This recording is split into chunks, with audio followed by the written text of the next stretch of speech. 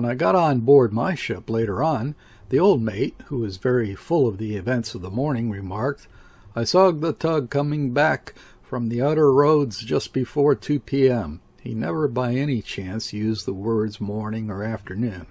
Always p.m. or a.m., logbook style. Smart work, that. Man's always in a state of hurry. He's a regular chucker-outer, ain't he, sir? There's a few pubs I know of in the East End of London that would be all the better for one of his sort. Around the bar." He chuckled at his own joke. "A regular chucker-outer. Now he has fired out that Dutchman head over heels. I suppose our turn's coming up tomorrow morning." We were all on deck at break of day. Even the sick poor devils had crawled out, ready to cast off in the twinkling of an eye. Nothing came. Falk did not come. At last, when I began to think that probably something had gone wrong in his engine room, we perceived the tug going by full pelt down the river as if we hadn't existed. For a moment I entertained the wild notion that he was going to turn around in the next reach. Afterwards I watched the smoke appear above the plain, now here, now there, according to the windings of the river. It disappeared. Then, without a word, I went down to breakfast. I just simply went down to breakfast. Not one of us uttered a sound till the mate, after imbibing, by means of suction out of a saucer, his second cup of tea, exclaimed, "Where the devil is that man gone to?" "Courting," I shouted, with such a fiendish laugh that the old chap didn't venture to open his lips any more. I started to the office perfectly calm with excessive rage. Evidently they knew all about it already, and they treated me to a show of consternation. The manager, a soft-footed, immensely obese man, breathing short, got up to meet me, while the room, the young clerks, bending over the papers on their desks, cast upward glances in my direction. The fat man, without waiting for my complaint, wheezing heavily and in a tone as if he himself were incredulous, conveyed to me the news that Falk, Captain Falk, had absolutely declined, to tow my ship, to have anything to do with my ship, this day or any other day. Never. I did my best to preserve a cool appearance. But, all the same, I must have shown how much taken aback I was. We were talking in the middle of the room. Suddenly, behind my back, some ass blew his nose with great force, and at the same time another quill driver jumped up and went out on the landing hastily. It occurred to me I was cutting a foolish figure there. I demanded angrily to see the principal in his private room. The skin of Mr. Seeger's head showed dead white between the iron-gray streaks of hair lying plastered crosswise from ear to ear over the top of his skull in the manner of a bandage. His narrow sunken face was of a uniform and permanent terracotta color, like a piece of pottery. He was sickly, thin, and short, with wrists like a boy of 10, but from that debile body there issued a bullying voice, tremendously loud, harsh, and resonant, as if produced by some powerful mechanical contrivance in the nature of a foghorn. I do not know what he did with it in the private of his home, but in the large sphere of business it presented the advantage of overcoming arguments without the slightest mental effort, by the mere volume of sound. We had had several passages of arms. It took me all I knew to guard the interests of my owners, whom, nota bene, I had never seen, while Seegers, who had made their acquaintance some years before, during a business tour in Australia, pretended to the knowledge of their innermost minds, and, in the character of our very good friends, threw them perpetually at my head. He looked at me with a jaundiced eye. There was no love lost between us, and declared at once that it was strange, very strange. His pronunciation of English was so extravagant that I can't even attempt to reproduce it. For instance, he said "very strange," combined with bellowing intonation that made the language of one's childhood sound weirdly startling, and even if considered purely as a kind of unmeaning noise that filled you with astonishment at first, they had, he continued, been acquainted with Captain Falk for many years, and never had any reason. That's why I come to you, of course, I interrupted. I've the right to know the meaning of this infernal nonsense. In the half-light of the room, which was greenish because of the treetops screening the window, I saw him writhe his meager shoulders. It came into my head, as disconnected ideas will come at all sorts of times into one's head, that this, most likely, was the very room where, if the tale were true, Falk had been lectured by Mr. Seegers, the father. And Mr. Seegers, the son's overwhelming voice and brassy blasts, as though he had been trying to articulate his words through a trombone, was expressing his great regret at a conduct characterized by a very marked want of discretion. As I lived, I was being lectured to. His deafening gibberish was difficult to follow, but it was my conduct, mine, that, damn, I wasn't going to stand this. "What on earth are you driving at?" I asked in a passion. I put my hat on, and he never offered a seat to anybody, and as he seemed for the moment struck dumb by my irreverence, I turned my back on him and marched out.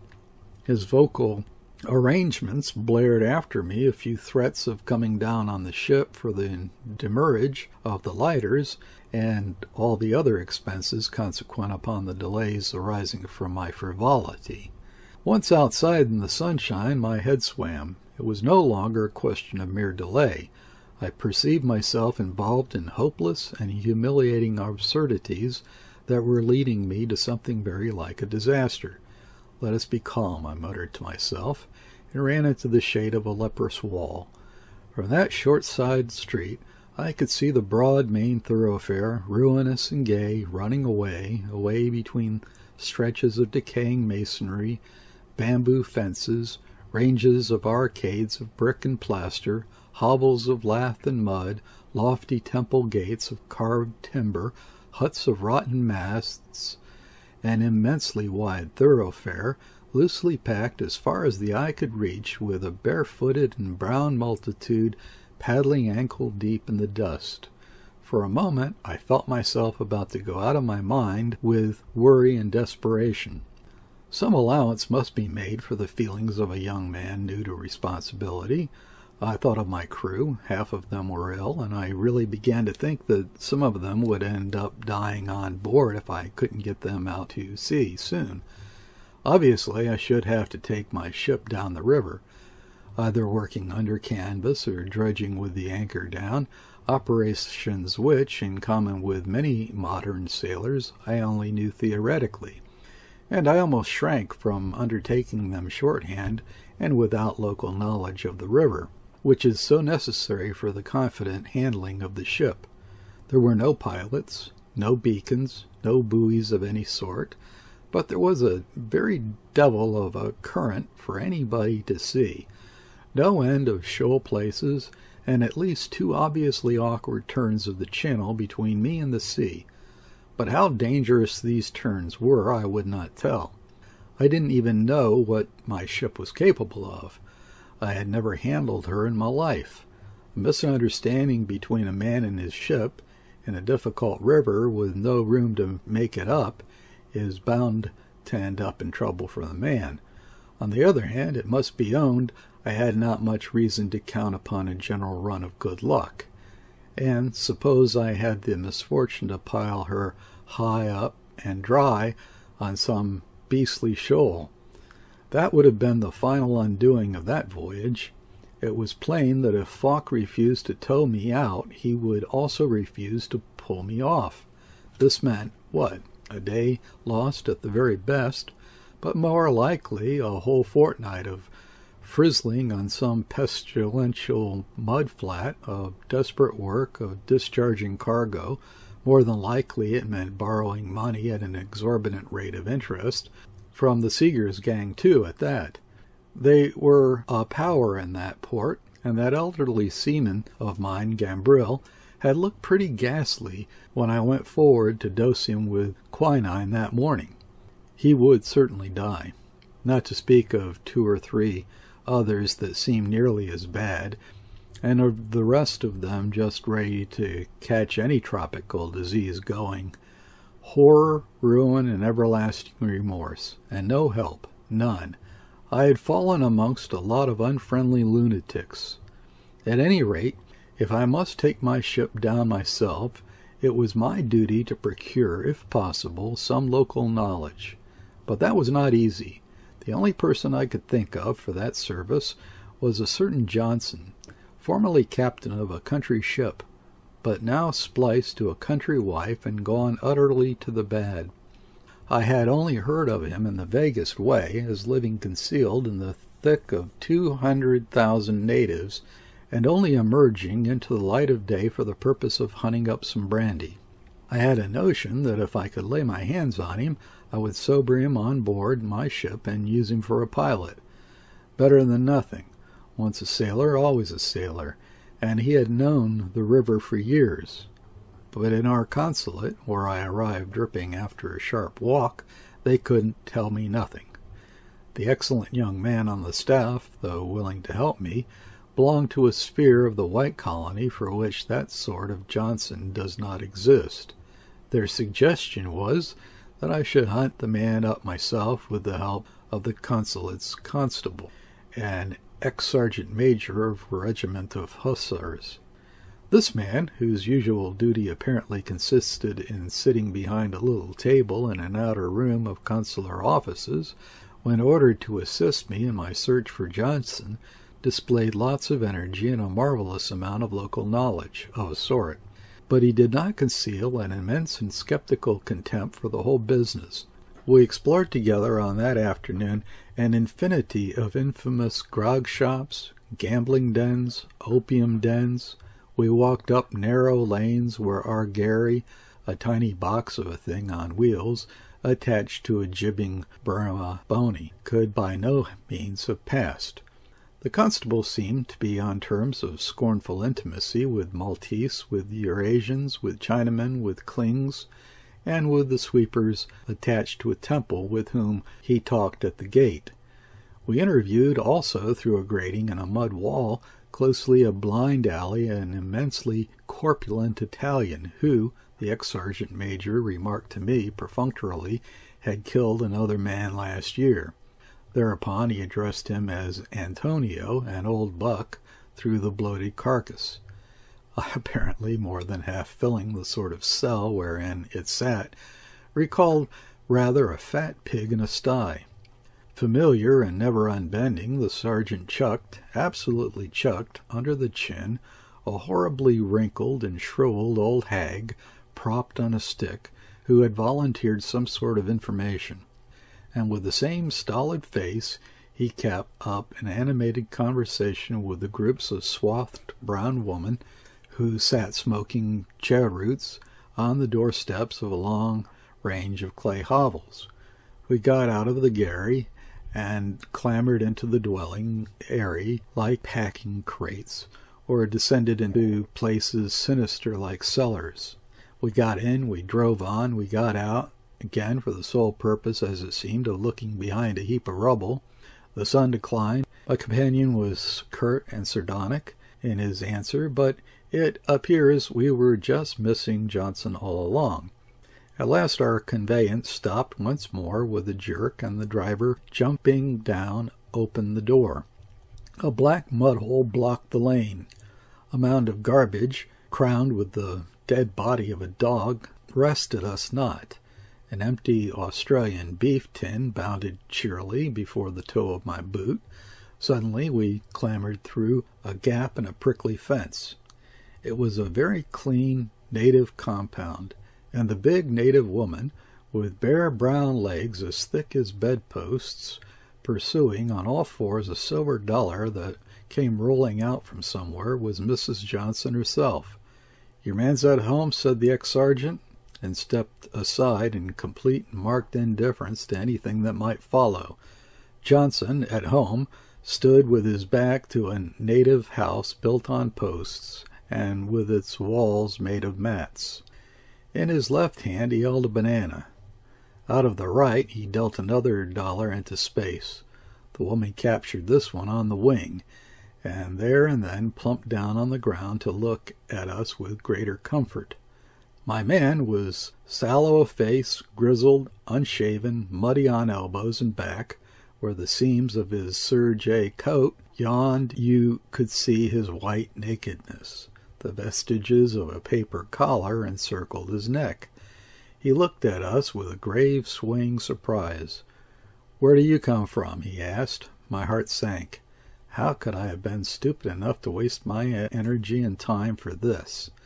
But having already gone so far as I approached a little nearer and declared the purpose of my visit, he would have come to me at once, sleep on board my ship, and tomorrow, with the first ebb of the tide, he would give me his assistance in getting my ship down to the sea without steam. A 600-ton bark, drawing 9 feet aft. I proposed to give him $18 for his local knowledge, and all the time I was speaking he kept on considering attentively the various aspects of the banana, holding first one side up to his eyes, then the other. "You've forgotten to apologize," he said, at last with extreme precision. "Not being a gentleman yourself, you don't know apparently when you intrude upon a gentleman. I am. I wish you to understand that when I am in funds I don't work. And now," I would have pronounced him perfectly sober hadn't he paused in great concern to try and brush a hole off the knee of his trousers, "I have money and friends. Every gentleman has. Perhaps you would like to know my friend. His name is Falk. You could borrow some money. Try to remember. Falk. F-A-L-K. Abruptly his tone changed. "A noble heart," he said muzzily. "Has Falk been giving you some money?" I asked, appalled by the detailed finish of the dark plot. "Lent me, my good man. Not given. Lent," he corrected suavely. "Met me taking the air last evening, and being as usual anxious to oblige, hadn't you better go to the devil out of my compound?" And upon this, without other warning, he let fly with the banana, which missed my head and took the constable just under the left eye. He rushed at the miserable Johnson, stammering with fury. They fell, but why dwell on the wretchedness, the breathlessness, the degradation, the senselessness, the weariness, the ridiculousness and humiliation, and the perspiration of these moments? I dragged the ex-hawser off. He was like a wild beast. It seems he had been greatly annoyed at losing his free afternoon on my account. The garden of his bungalow required his personal attention, and at the slight blow of the banana the brute in him broke loose. We left Johnson on his back, still black in the face, but beginning to kick feebly. Meantime, the big woman had remained sitting on the ground, apparently paralyzed with extreme terror. For half an hour we jolted inside our rolling box, side by side, in profound silence. The ex-sergeant was busy staunching the blood of a long scratch on his cheek. "I hope you're satisfied," he said suddenly. "That's what comes of all that tomfool business. If you hadn't quarreled with that tugboat skipper over some girl or other, all this wouldn't have happened." "You heard that story?" I said. "Of course I heard, and I shouldn't wonder if the consul general himself doesn't come to hear of it. How am I to go before him tomorrow with that thing on my cheek, I want to know? It's you who ought to have got this." After that, till the gharry stopped and he jumped out without leave-taking, he swore to himself, steadily, horribly, muttering great, purposeful trooper oaths to which the worst sailor can do is like the prattle of a child. For my part, I had just the strength to crawl into Schomburgk's coffee-room, where I wrote at a little table a note to the mate instructing him to get everything ready for dropping down the river the next day. I couldn't face my ship. Well, she had a clever sort of skipper, and no mistake, poor thing. What a horrid mess. I took my head between my hands. At times the obviousness of my innocence would reduce me to despair.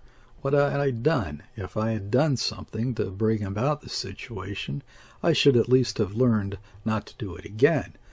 But I felt guiltless to the point of imbecility.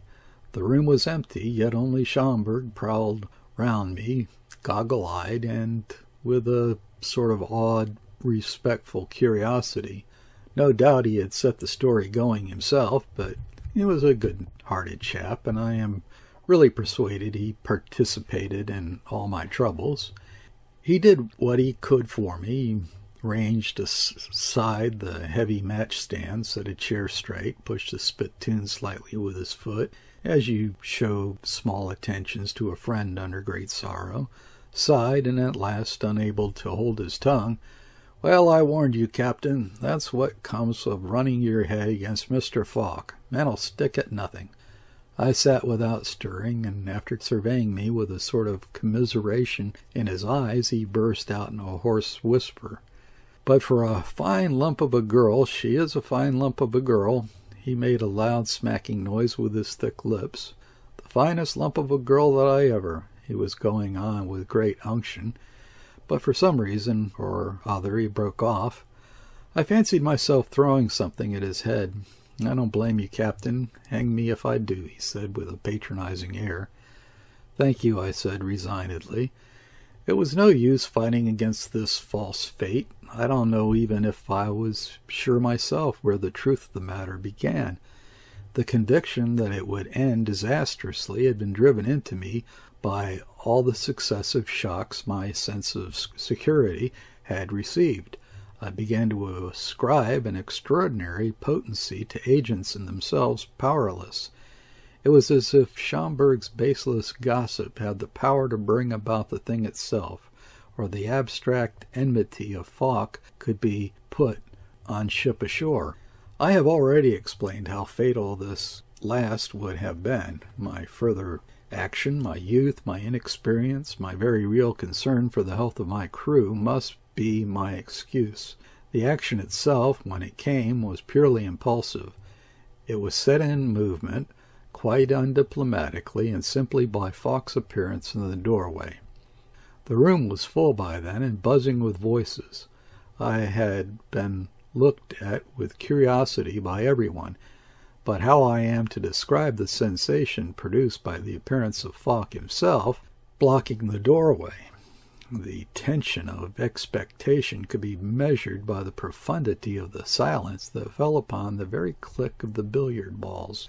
As to Schomburg, he looked extremely frightened. He hated mortally any sort of row, fracas he called it, in his establishment. Fracas was bad for business, he affirmed, but in truth the specimen of portly, middle-aged manhood was of a timid disposition.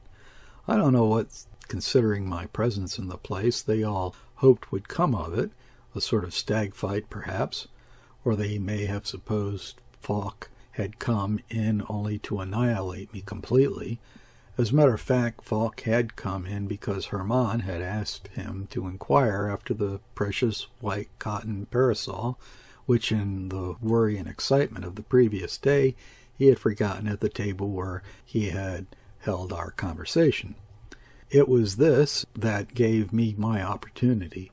I don't think I would have gone to seek Falk out. No, I don't think so. There are limits. But there was an opportunity, and I seized it. I have already tried to explain why.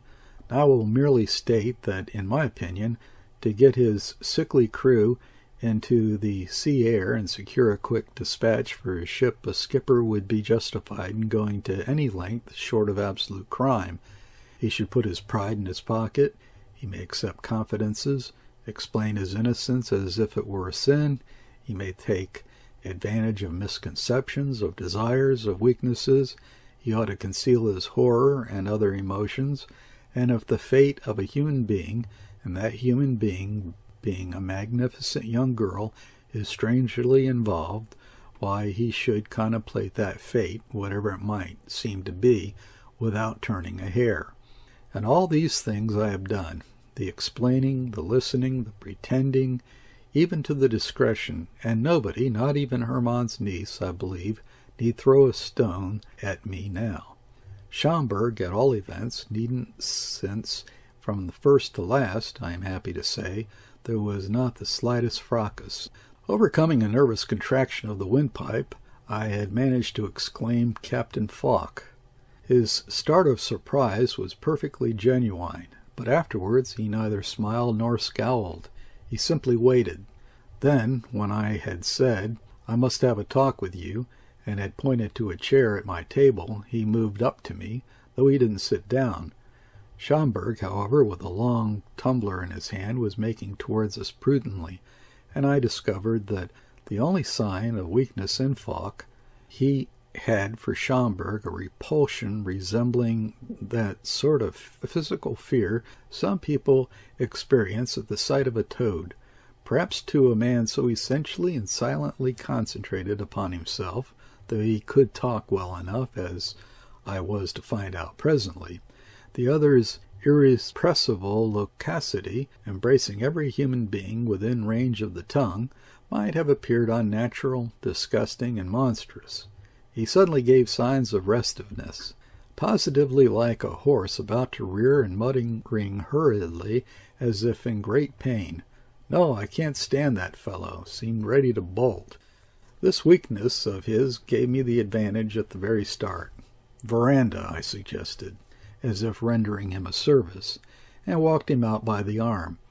We stumbled over a few chairs. We had the feeling of open space before us, and felt the fresh breath of the river, fresh but tainted, the Chinese theaters across the water made, and the sparsely twinkling masses of gloom an eastern town presents at night, blazing centers of light and of distance and howling uproar. I felt become suddenly tractable again, like an animal, like a good-tempered horse when the object that scares him is removed. Yes, I felt in the darkness there how tractable he was, without my conviction of his inflexibility, tenacity, rather perhaps, being in the least weakened. His very arm, abandoning itself to my grasp, was as hard as marble, like a limb of iron. But I heard a tumultuous scuffling of boot soles within. The unspeakable idiots inside were crowding to the windows, climbing over each other's backs behind the blinds, billiard cues and all. Somebody broke a window pane, and with the sound of falling glass, so suggestive of riot and devastation, Schomburg reeled out after us in a state of funk which had prevented his parting with his brandy and soda. He must have trembled like an aspen leaf. The piece of ice and the long tumbler he held in his hand tinkled with an effect of chattering teeth. "I beg you, gentlemen," he expostulated thickly. "Come, really, now, I must insist. How proud I am of my presence of mind." "Hallo," I said instantly in a loud and naive tone. "Somebody's breaking your window, Schomburg. Would you please tell one of your boys to bring out here a pack of cards and a couple of lights, and 2 long drinks, will you?" To receive an order soothed him at once. It was business. "Certainly," he said in an immensely relieved tone. The night was rainy and with wandering gusts of wind, and while we waited for the candles, Falk said, as if to justify his panic, "I don't interfere in anybody's business. I don't give anyone occasion for talk. I am a respectable man, but this fellow is always making out something wrong, and can never resist till he gets somebody to believe him." This was the first of my knowledge of Falk. This desire of respectability, of being like everybody else, was the only recognition he vouchsafed to the organization of mankind. For the rest, he might have been the member of a herd, not of a society. Self-preservation was his only concern. Not selfishness, but mere self-preservation. Selfishness presupposes consciousness, choice, the presence of other men, but his instinct acted as though he were the last of mankind, nursing that law like the only spark of a sacred fire. I don't mean to say that living naked in a cavern would have satisfied him. Obviously, he was the creature of the conditions to which he was born. No doubt self-preservation meant also the preservation of these conditions, But essentially it meant something much more simple, natural, and powerful. How shall I express it? It meant the preservation of the five senses of his body. Let us say, taking it in its narrowest as well as the widest meaning. I think you will admit before long the justice of this judgment. However, as we stood there together in the dark veranda, I had judged nothing as yet, and I had no desire to judge, which is an idle practice anyhow. The light was long in coming. Of course, I said in a tone of mutual understanding, it isn't exactly a game of cards I want with you. I saw him draw his hands down his face, the vague stir of passionate and meaningless gesture, but he waited in silent patience. It was only when the lights had been brought out that he opened his lips. I understood his mumble to mean he didn't know any game. Like this, Schomburg and all the other fools will have to keep off, I said, tearing open the pack. Have you heard that we are universally supposed to be quarreling about a girl? You know, a who, of course. I am really ashamed to ask, but is it possible that you do me the honor to think me dangerous? As I said these words, I felt how absurd it was, and also how I felt flattered, for really, what else could it be? His answer, spoken in his usual dispassionate undertone, made it clear that it was so, but not precisely as flattering as I supposed. He thought me dangerous with Hermann more than with the girl herself. But as to quarreling, I saw at once how inappropriate the word was. We had no quarrel. Natural forces are not quarrelsome. You can't quarrel with the wind that inconveniences and humiliates you by blowing off your hat in a street full of people. He had no quarrel with me. Neither would a boulder falling on my head have had. He fell upon me in accordance with the law by which he was moved, not of gravitation like a detached stone, but of self-preservation. Of course, this is giving it a rather wide interpretation. Strictly speaking, he had existed and could have existed without being married, yet he told me that he had found it more and more difficult to live alone. Yes, he told me this in his low, careless voice, to such a pitch of confidence had arrived at the end of half an hour. It took me just about that time to convince him that I had never dreamed of marrying Hermann's niece. Could any necessity have been more extravagant? And the difficulty was the greater because he was so hard hit that he couldn't imagine anybody being able to remain in a state of indifference. Any man with eyes in his head, he seemed to think, could not help coveting so much lovely magnificence. This profound belief was conveyed by the manner he listened, sitting sideways to the table and playing absently with a few cards I had dealt to him at random. And the more I saw into him, the more I saw of him. The wind swayed the lights so that his sunburnt face, whiskered to the eyes, seemed to successively flicker crimson at me and to go out. I saw the extraordinary breadth of the high cheekbones, the perpendicular style of the features, the massive forehead, steep like a cliff, denuded at the top, largely uncovered at the temples.